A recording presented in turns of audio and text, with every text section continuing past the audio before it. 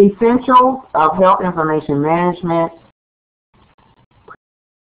Principles and Practices, 2nd edition, Chapter 9, Legal Aspects of Health Information Management. So this presentation is going to cover the legal aspects, and when we discuss or address legal aspects of HIM, it makes us think about laws. And when we talk about laws, your book addresses that as being a rule or that is passed by a legislative body, and that is enforced, and when in violation there are penalties to be addressed. And there's several types of laws. You got civil law and you got public law. Under civil law, this is dealing with private individuals, and torts and contracts fall under civil laws, dealing with individual rights. So torts is those suits they bring against for wrongful acts, and then you got contracts that you have between private parties.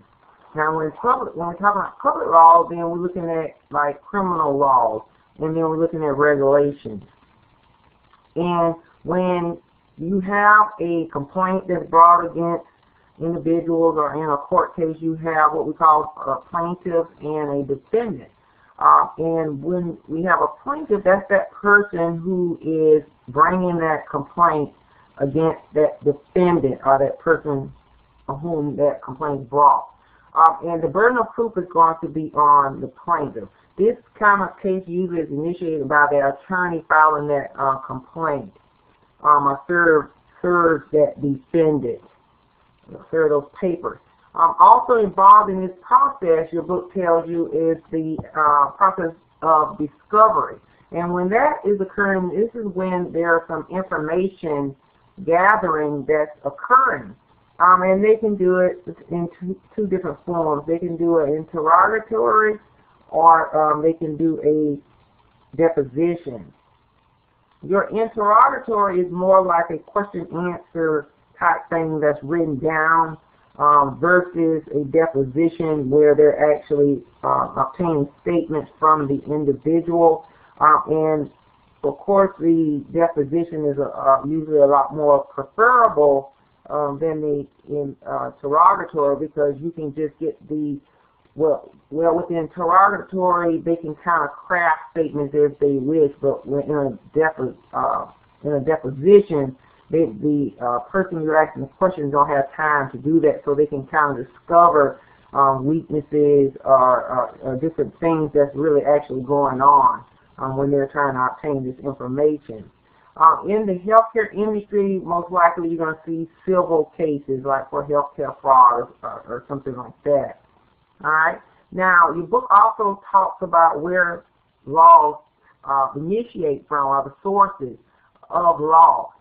And you have your Constitution, your U.S. Constitution, your state constitutions, and you have administrative laws, case laws, and statutory laws. When we're talking about administrative laws, we're looking at government agencies that put forth regulations.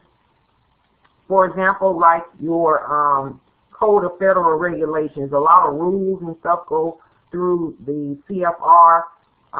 Even when we had the information going on about HIIM, for example, it went through your Code of Federal Regulations. In your Figure 9.1, in Chapter 9 on page 266, it gives you some of the things that are covered in your Code of Federal Regulations, or you say CFR.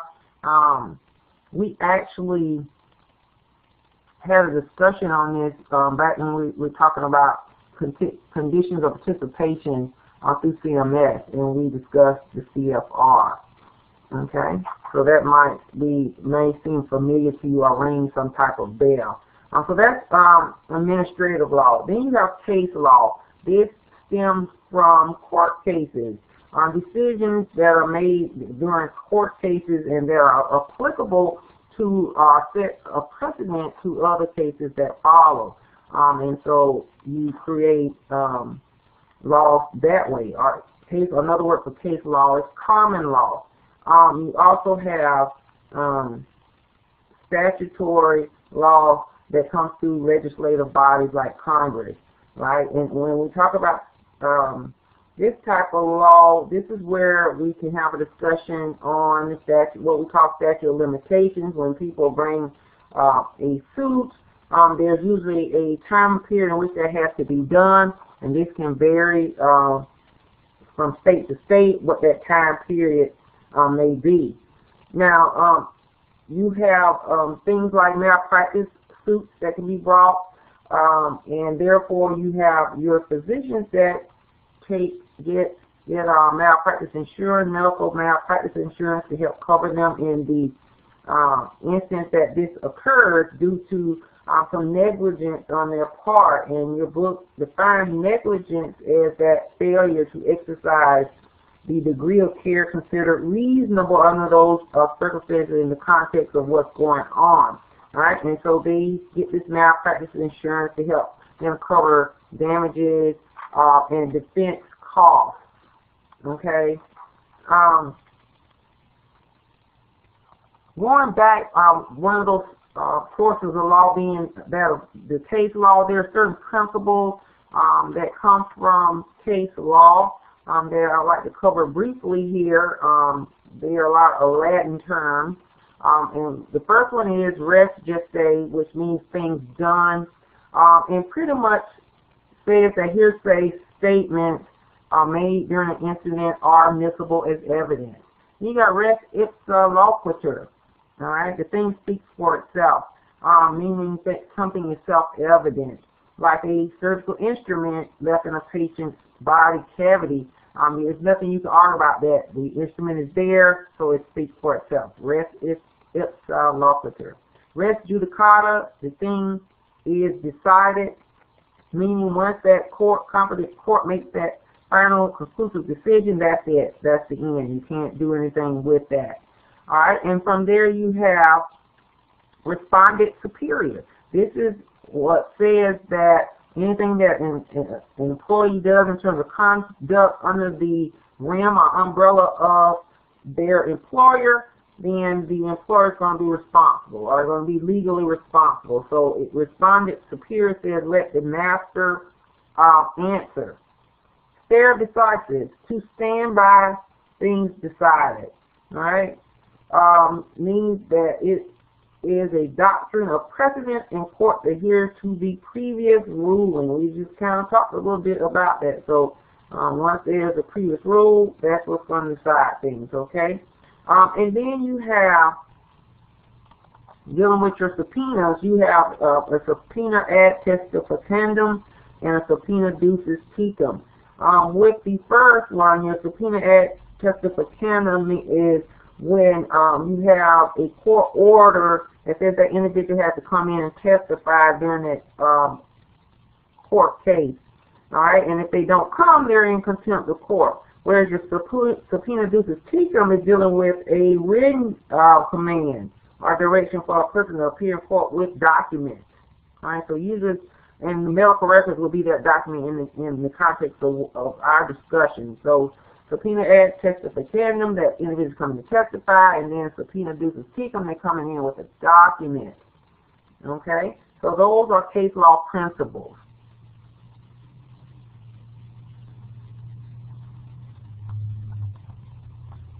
Now, before I move to this next slide, I want to just bring your attention to Figure 9.2 and Figure 9.3 on pages 268 and 269. You have an example of a subpoena ad testificandum and a subpoena ducis tecum, how they may look. Because in the health information management area, you may have to be involved in release of information and may end up getting some of these that you have to respond to. All right, so there's some examples. All right, so moving on, we know that the medical record is a legal business record, and it's going to be very important, this thing about maintaining that record in the normal course of business when we encounter different legalities. And so when we're talking about maintaining that record in the normal course of business, we have to maintain that record according to the many different standards that we have to be compliant with, like your accreditation, your professional practice standards and other regulations, like your conditions of participation and those types of things. We have to make sure that we are in compliance with these, and this is going to cover, include both paper and electronic records. So all of this applies. Also,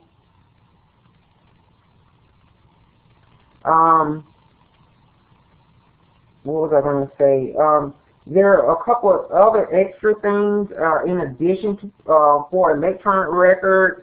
Then your paper records and your book goes into those as well. When we're talking about those electronic records, they're on page 270, dealing with what type of computer they are stored on, making sure that is acceptable, how they're going about creating that EMR, how the information is recorded. All of those things are applicable to your EMRs being able to fall under saying they're in the normal course of business, as well as other things like making sure we have backup storages, how we're copying the documents that contain signatures, making sure there's no way that the electronic records can be altered, making sure they are just as confidentially kept as your paper records would be, making sure there's no unauthorized access, making sure we have appropriate authentication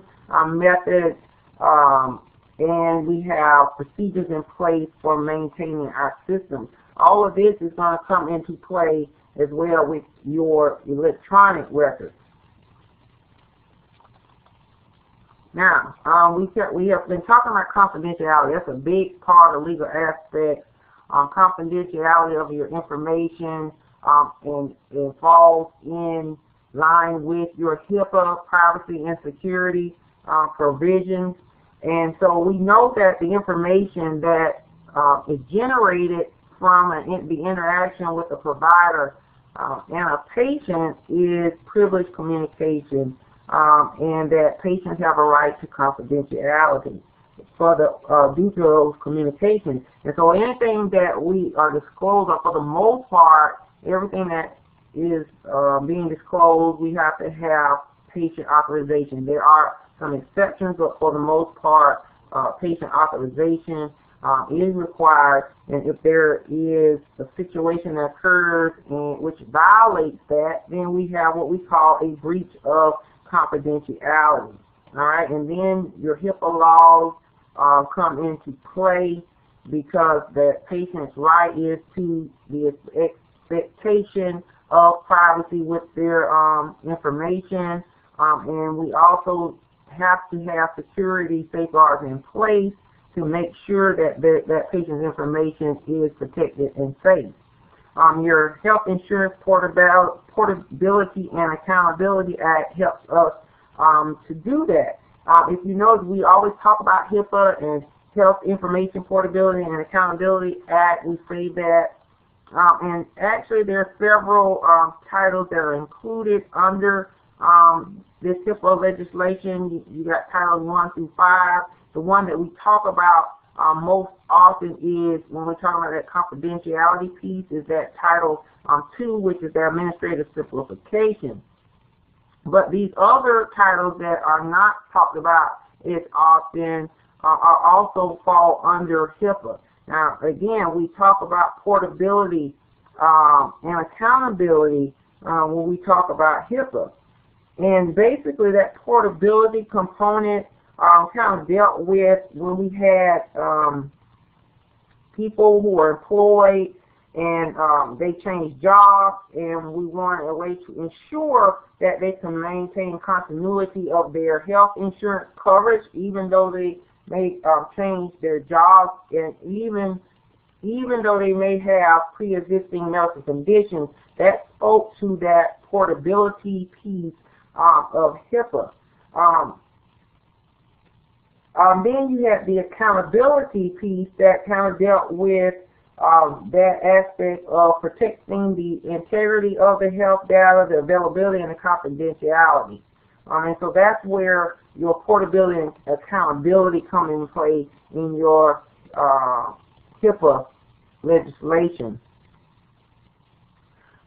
Also, your medical liability reform piece comes into play as well, and basically kind of dealing with that medical malpractice suits and some protections for physicians, that a lot of them kind of were falling off due to the increase in expenses of that type of situation.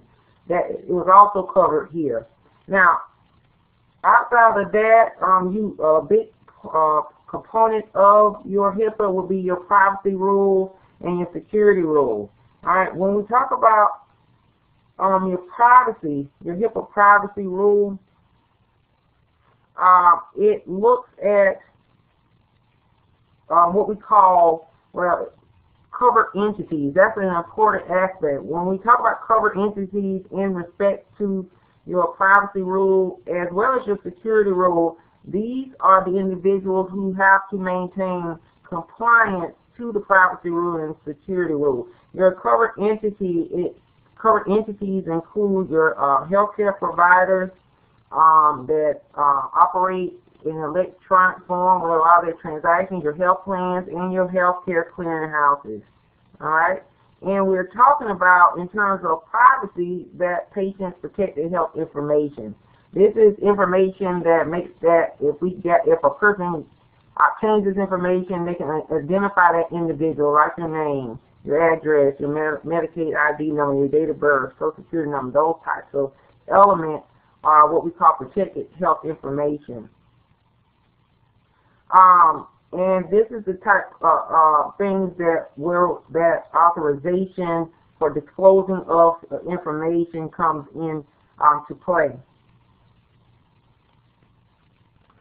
Under your privacy rule, it's going to protect this health information no matter what form it's in, whether it be electronic, paper, or verbal. It's going to fall under the privacy rule. The privacy rule also indicates that patients have specific rights. Your book does go through briefly several things in terms of patients' rights.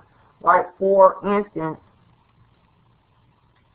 it tells covered entities that they have to have a explanation in writing as to how they're going to use and disclose that patient's information. This does not apply to inmates in a correctional facility because they don't have those types of rights. All right. Your book also gives you a note on how an individual has the right to revoke an authorization that they may give at any time in written format. Another right is where it deals with redisclosure of PHI, which basically lends itself to once that covered entity releases that information to whoever that organization that they have authorization to disclose to, they're no longer to be protected by that privacy rule once that's disclosed. All right. Also, patients have a right to their information. They can obtain copies of them. They can request amendment.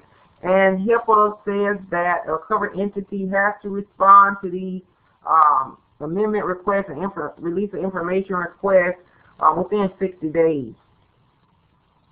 Also, when a covered entity has a third party or business associate that they conduct business with, they have to ensure that that third party or that business associate is applying appropriate safeguards with the information that they're giving them access to. This is their responsibility under HIPAA.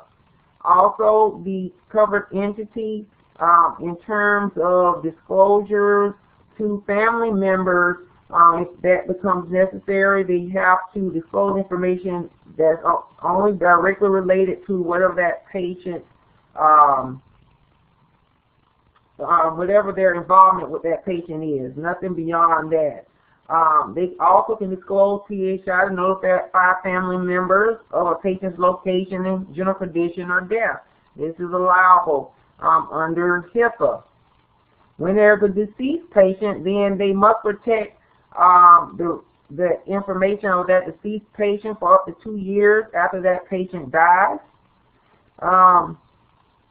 in the event that, going on to another right, in the event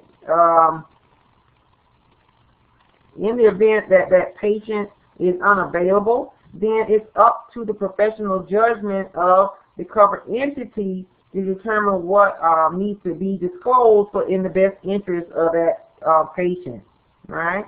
If we have what we call whistleblowers, say something is going on of an illegal nature, or that may be a violation on a person's job, and they decide that they need to divulge that as a whistleblower, then this is not going to be considered a violation under HIPAA. They get a pass when this is done in good faith, that there's some unlawful act going on.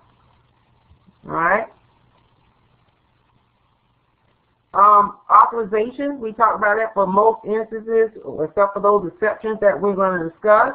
They have to obtain patient authorization, but for they do not have, a covered entity does not have to obtain patient authorization for TPO, treatment, payment, and healthcare operations. So this is the normal activities of getting the job done with that patient care. Those type of activities, they do not have to actually obtain a patient authorization for that. However, your book lets you know that most times providers obtain authorization for TPO purposes anyway. They also tell you that you need to make note of or differentiate between a consent to TPO versus a patient authorization to disclose PHI. That is different. All right. Okay. Now, another thing here, and we're still under privacy rules. The privacy rule does not have like hard core specifics, or just very. It has some flexibility in the way in how they allow different entities to construct their policies and procedures in terms of the privacy rules. So they throw those standards out there on what types of functionality and things that need to occur, but they kind of let covered entities go about how they want to implement these things themselves. All right? So they can kind of construct their own policies and procedures in relation to this, and they may have to make sure that their employees are trained as to what is going on in terms of HIPAA privacy and policy procedures, and they also need to have a privacy officer in place who's going to be responsible for this process. This is according to HIPAA, so a privacy officer of some type is required. The other thing, that concept that they talk about under the privacy rule is that of disclosing the minimum necessary, meaning even if we have authorized disclosure, we're only going to disclose with just the right amount of information, not more and nothing less. All right? I would like to turn your attention. There's a lot of figures here. On page 274, figure 9.4 is an example of a privacy notice where they're telling the patient how they're handling their information. We talked about that in detail. And then on page 276, you have figure 9.5, which is a consent form for TPO, versus on the opposite page, on page 277, you have an authorization for disclosing protected health information. That's in figure 9.6. So you can take a look at those and see what components are required under the HIPAA privacy rule. Now, the other thing that is important here is that when violations occur, there can be penalties that are applicable. Your book talks about there being, you can have civil monetary penalties and federal criminal penalties. With your civil monetary penalties, you have $100 per violation, up to $25,000 per person per year for each requirement or prohibition violated. That's on the civil penalties. On the federal penalties, which are criminal, you have up to $50,000 and 1 year in prison for obtaining or disclosing protected health information, up to $100,000, up to 5 years in prison if you obtain this PHI under false pretenses, and up to $250,000 and 10 years in prison if you are disclosing this PHI with the intent to sell, transfer, or use to your advantage or gain off of some malicious harm. All right, and they expanded this in 2010. Now, what we need to also note here, kind of changing venues, your book brings out in the note on page 278 about how your psychotherapy notes, those are notes that are not a part of the medical record, and even when a release of information request comes along with a patient authorization, this is records that we do not release unless there's an authorization that specifically requests psycho notes, and it has to be approved. So just a general authorization for information for the patient's medical record, that is not released. Your book also tell you, so you see similar things for AIDS and HIV situations as well, and your HIPAA provides a privacy rule on that, and sometimes your state laws, because HIPAA is on a federal level, may have stricter laws on that than your federal law or your HIPAA law, and then you're going to follow that state law. Right? So that's your privacy rule. Now, your HIPAA security rule has standards and safeguards that protect information, health information that's collected, maintained, used, or transmitted in an electronic format. Right? So it was put in place to cover electronic information, and CMS is overseeing this in terms of your security rule. Now, one of the big things they talk about is that electronic signature.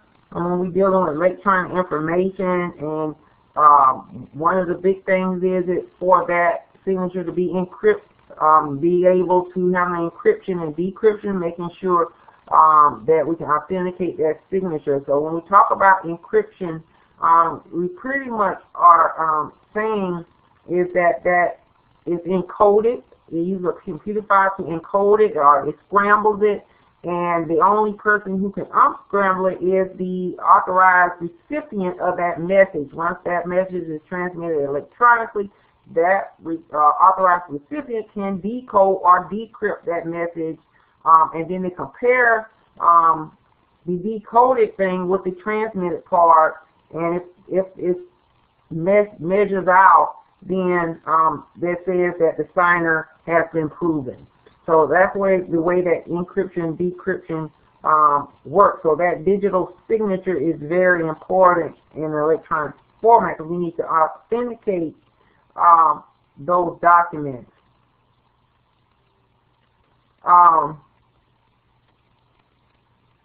Your covered entities, and again, that's your health plans, your providers, and your clearinghouses have to make sure that the integrity, the confidentiality, and availability of your electronic information is protected.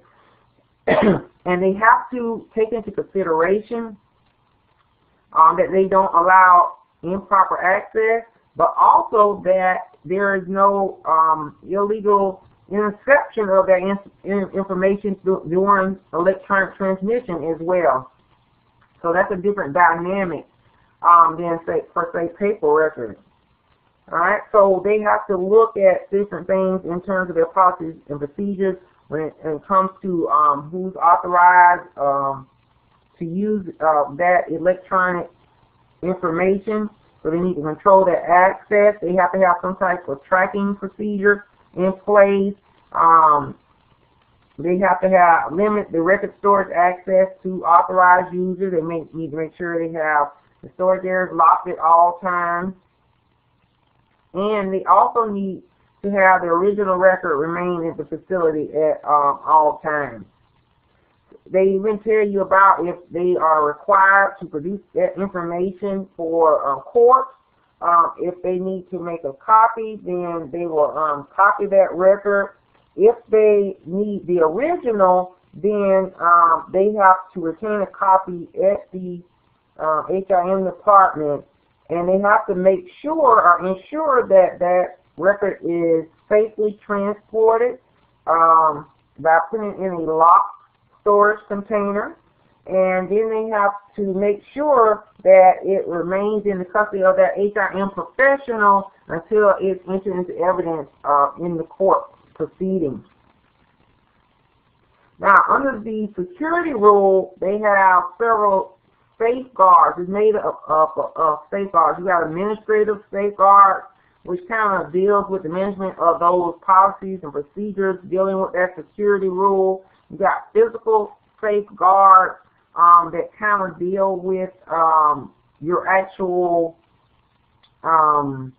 things that your information is being stored on, like your devices. It looks at how they access the actual physical location, like your workstation. All those things are following a physical safeguard. And then your technical safeguard deals with like your login, your log off, and any kind of technology type things that help control access of that information. Maybe the tags you use to get in and all those types of things. Anything technology wise that will fall under your technical safeguards. You have a table 9.1 on page 281 through and you have 9.1b and 9.1c on 282, 283, respectively, that breaks down your administrative safeguards, your physical safeguards, and your technical safeguards.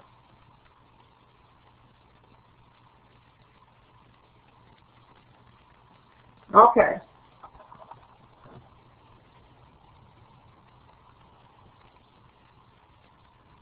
Alright, so once that's on your table, we also have, I'll bring your attention to your table, that's your table 9.2 on page 284 and 285, and I think it goes to 286. And all that table is it has a lot of information covering different laws and legislation that impact our health information management. So in that first column, you got the law, your regulation, and the description of that. And basically, these all deal with the protection of that health information. You got federal and state laws and regulations here. I'm not going to read through all of them. You can look at those. The conditions of participation are included, and we talked about that quite a bit. That's at the top of page 284, and it breaks those down. You got your Federal Patient Self-Determination Act. That's your advance directives. You got your Privacy Act of 1974. You need to read through all of those. Those are very important because they're going to speak to how why we do what we do in terms of maintaining that information the way we do in order to protect that information. So you got the federal and state laws and regulations on one hand, and then you also have those maintained by the privacy sector, and that's in table 9.3. I think that's on page. Let's see your state law. So you got 9.2 federal legislation and 9.3 is your state law. That's on page 286. And you see they got a couple there: mental health records, reportable diseases, reportable events, retention of records. So you got federal and state protection, and then you got different things that come across through your private sector. So you got your laws like the Privacy Act, and then you got state laws that deal with your confidentiality, how your and it speaks to the different types of context of what's going on in terms of keeping information confidential, and what type of information that can be shared without patient authorization. And then you got your private sector that is also regulated by laws that address specific types of organizations. That's in your table 9.3 on page 286.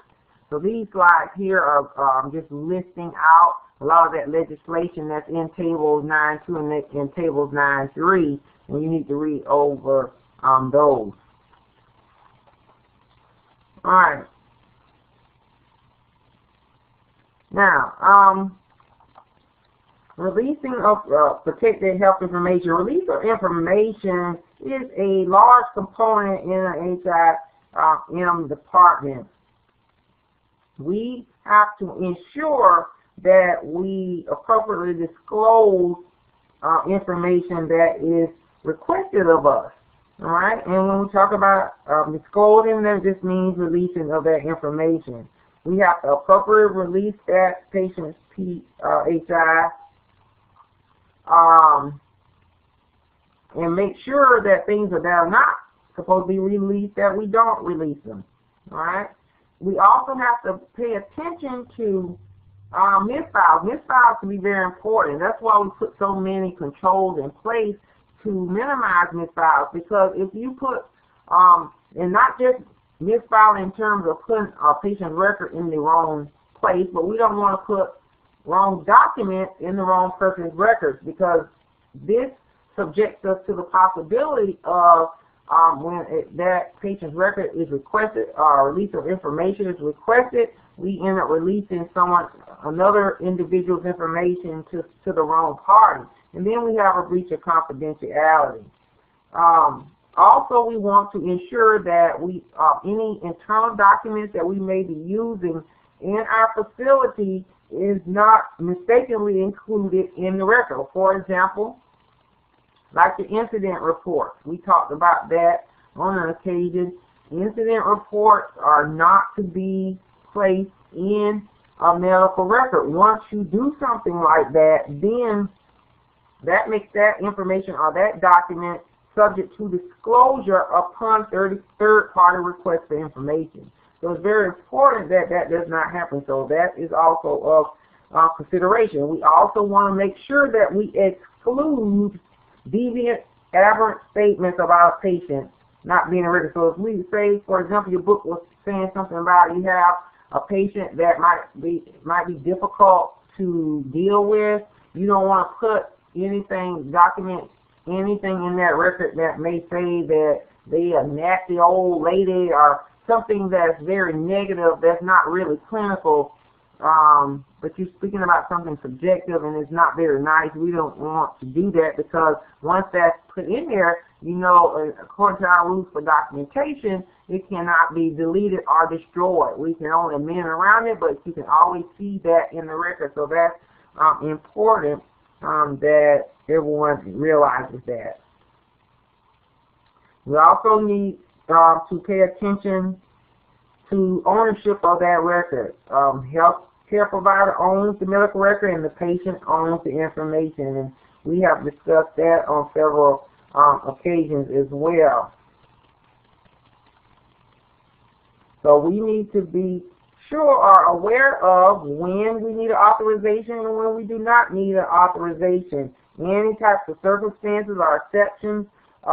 We also need to realize what accounting of disclosures of PHI involves or requires, prohibition on redisclosure of the information, and also that of keeping up with what we call release of information laws. Now, more often than not, a patient authorization is going to be required prior to disclosing information. And your state laws, if they're stricter than the federal laws, can supersede your federal legislation. All right. Now, your book takes a couple pages to talk about authorizations, when they are and when they're not required. Now, basically, it covers a couple of different areas here, and talking about when authorization is not required. And this is usually a very eye-opening situation for a lot of students, because they always thought or felt that authorization is required for all types of disclosures of information, but this simply is not true according to HIPAA. A couple of areas here they talk about, for example, health oversight agencies. A covered entity can disclose to them for different things like audits, say for a quality improvement organization, or for criminal investigations, for inspections like through OSHA, all right, some kind of health inspection, for disciplinary actions, maybe for physicians, for criminal proceedings, and other activities that are appropriate for oversight system, like for CMS of some nature of that, in some context of that. I got tongue-tied. Or in some area, a former area of that, like CMS. Now, so health oversight activities, public health activities, all right, where we have certain communicable diseases that we have to report. When there's some child abuse or neglect going on, then we have to report with the Food and Drug Administration if they have some type of product recalls, defects, or something, and they have to disclose information to contact certain individuals about product recalls or defects or something that may harm them, then that information is disclosed without authorization. Workers' comp. It lets them report those type of, when you have your employer, information about the employees to determine whether they can get workers' comp, and they can send that information. But a lot of times you may have state laws that may prohibit that, so you have to check with, it varies by state. Now also with law enforcement, again, some criminal things going on, like victims of abuse, neglect, domestic violence. Then the information might have to be released about that, and your book gives you a couple of bullet points of when they can disclose information to law enforcement. Like gunshot wounds is one. If they run into the emergency room and you've been shot with a gun, they're going to report that. Okay. If they're in the midst of an investigation and they need some information to locate a suspect or a fugitive or a witness or something of that nature, it gives us several bulleted information of things that can be disclosed: name and address, date of birth, ABO blood type of injury, those type of things. Then there are a couple of things that tell you in the note on page 289 at the top one in the left-hand column that says that the covered entity may not disclose for identification or location purposes any PHI relating to DNA or DNA analysis, dental records, or typing samples and analysis of body fluids or tissues dealing with this law enforcement. All right. And it goes on further to say that they can disclose information if that individual may be a victim of some type of crime, if that victim agrees with that, or if they can't obtain that agreement due to maybe that patient is incapacitated, then they may divulge some of that information based on a couple of different things within a context. Also, your covered entities can disclose a dead person's information to law enforcement if they think that death has occurred due to a crime. A lot of times when you have a suspicious type death, then that case becomes under the supervision of a coroner or a medical examiner.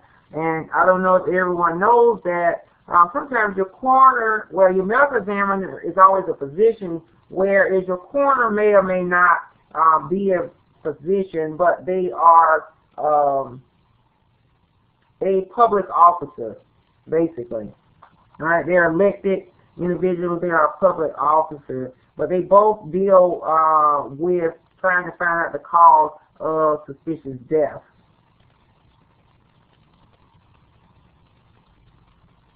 Okay. Now, your authorization is not required when you have a court order, but only the PHI expressly authorized for release by the court order. And then you have your subpoena duces tecum, that you don't have to have a patient authorization for as well. Identification and location purposes, you can divulge this information with authorization. When we talk about identification and location, say name and address, date and place of birth, social security number, ABO blood type. We just talked about this type of injury when we're talking about with law enforcement, what information they can divulge. Then it also tells you about the identified information. This is information where you have taken out all of the identifiable information about a patient, and so they just only have general information but no way to identify the patient. You don't have to have patient authorization for that.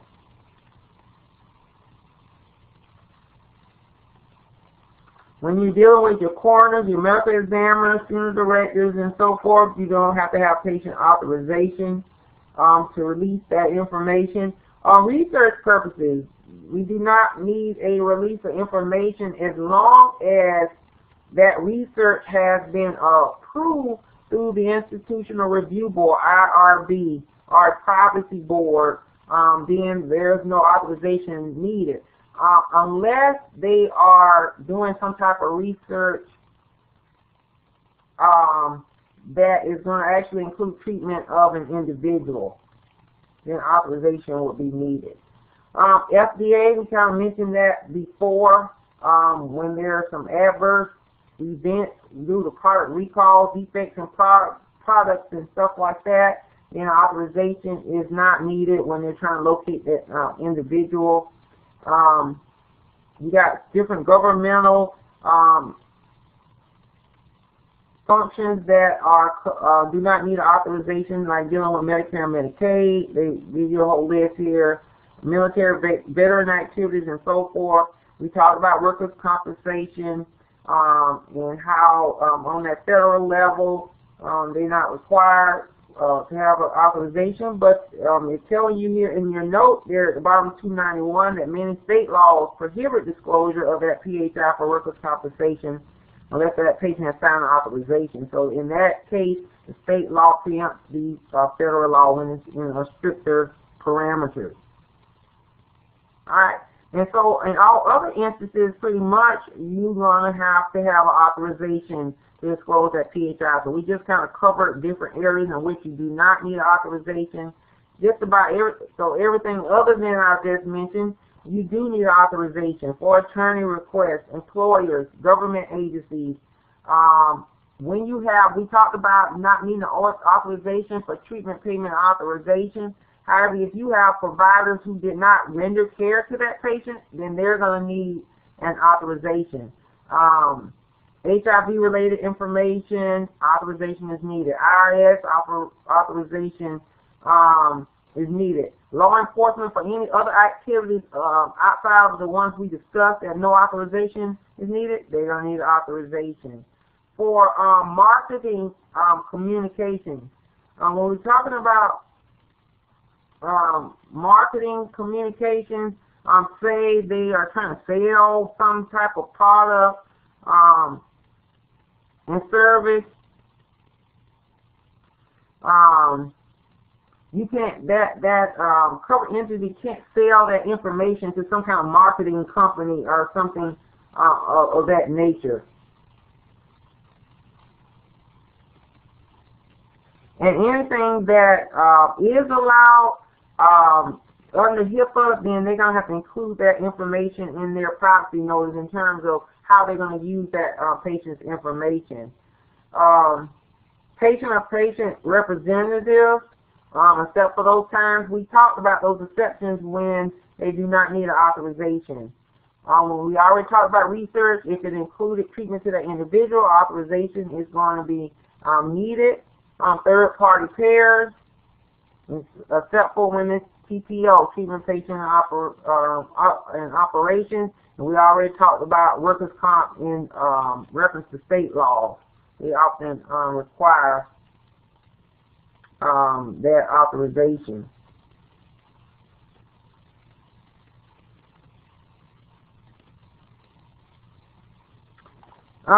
We talked about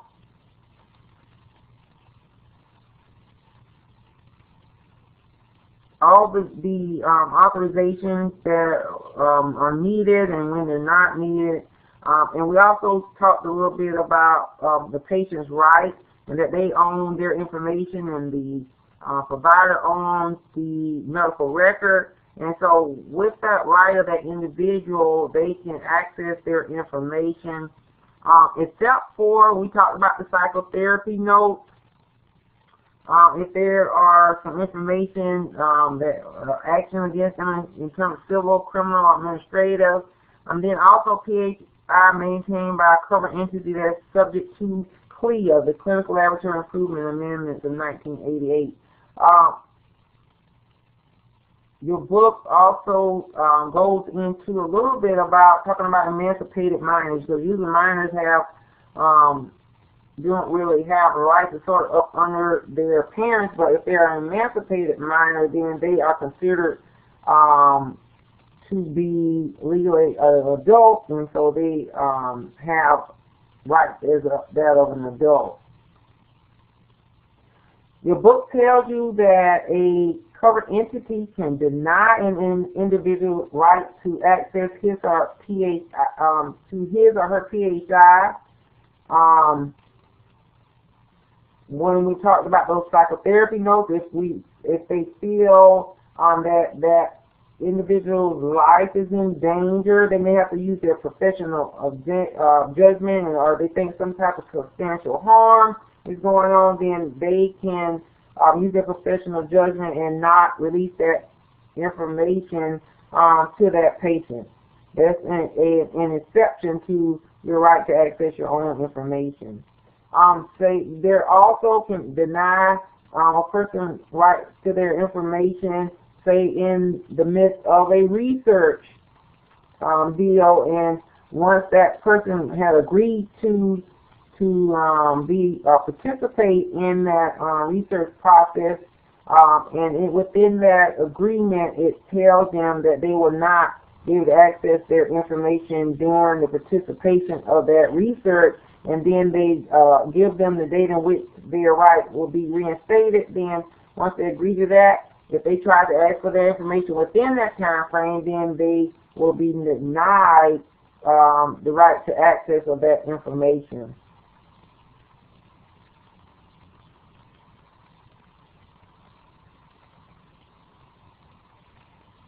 Another time when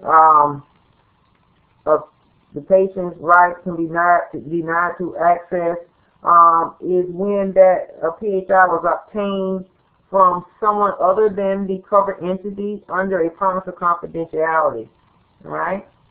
And then when the covered entity is a correctional institution, again, we talked about inmates not really having those rights. Prohibition on redisclosure. Basically,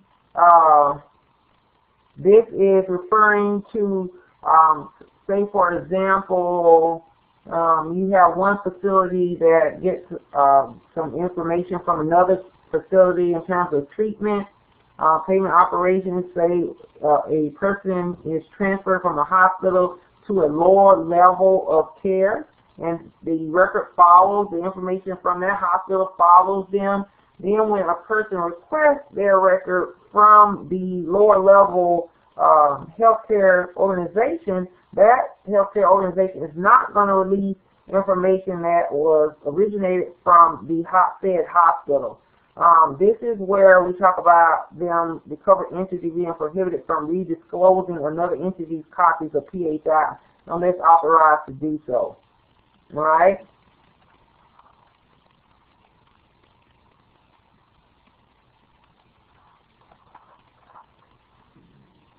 Alright. Tracking disclosure of PHI. This talks about where HIPAA requires us to maintain some type of log or software. It could be automated or manual, in which we are tracking the release of PHI, those disclosures. We have to have an accounting of the disclosures, and we have to keep this information for 6 years. Alright?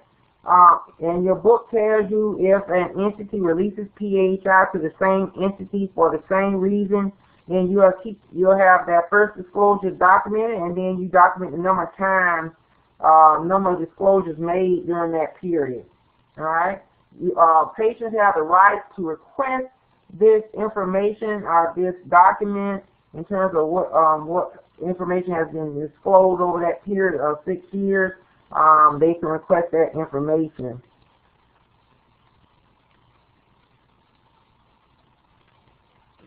If an individual requests this disclosure log, then the covered entity has 60 days to fulfill that request. They can extend it 30 days out if they need to. And if there is a delay, they have to put that in writing and also notify that patient of why there is a delay. It tells you as well that they have to provide one free accounting report during any 12-month period, and then after that they can charge a fee for that information. Same thing with your release of information request. You can charge, the entity can charge a fee for copying and stamps and postage and those types of things as well. This is going to complete the lecture on legal aspects of health information management.